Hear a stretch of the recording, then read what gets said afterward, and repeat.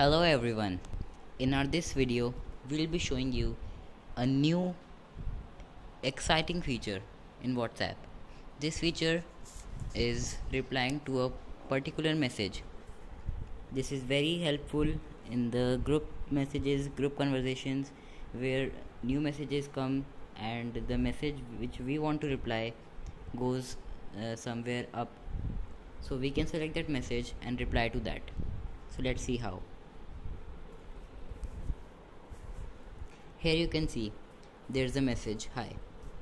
So if I wanna reply to this message, then I'll select that message, tap this arrow, and then we'll get the previous message up in there, and then we can type our new message here.